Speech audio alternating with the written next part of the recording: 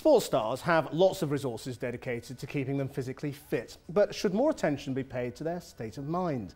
Evidence in the United States suggests that the two could be connected, with head injuries potentially leading to psychological damage.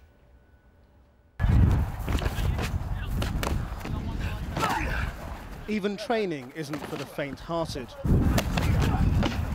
And while Channel 4 News filmed Harlequins rugby league team training, club captain Rob Purdham took a knock to the head.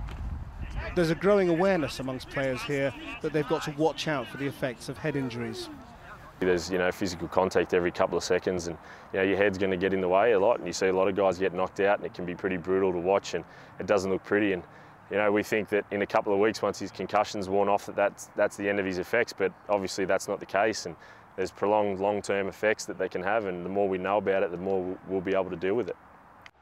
This weekend's rugby league programme is accompanied by a campaign on mental health issues. Every little mistake that you make, there's 10, 15, 20,000 people watching you make that mistake.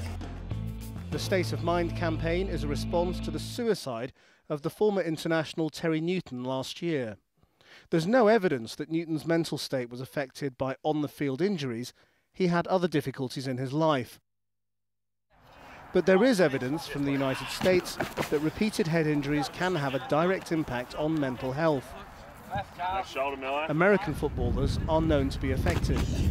Through the course of my career, I had a lot of concussions over the years, and concussions were never thought of as serious back then. They kind of laughed about it. You got your bell rung, they'd give you a handful of smelling salts, put you back in the game, and you're back practicing the next day. My long-term symptoms, yes, memory loss, anger management issues are huge. Judgment issues sometimes. The memory is the big thing for me. I have 28 years of these. I'll probably have 15 pages just today already. 50 former American footballers have donated their brains to Boston University, where signs of chronic traumatic encephalopathy, CTE, have been found in nearly every single sample. It's a degenerative disease caused by blunt trauma to the head. Even the mildest head injuries actually cause some brain damage. They cause this by axonal shear, which is the actual neurons being split, and there's also some swelling there as well. So if you have recurrent blows to the head, you get recurrent loss of brain cells. Here, those behind Rugby League's State of Mind campaign are keeping a close watch on the American research. Getting concussed on the field, you almost feel obliged sometimes to get up and play on, and it's almost a badge of honour. If that leads to CTE in later life, which is what the NFL are trying to discover, we need to be linking in with the research they're doing and be at the forefront of that.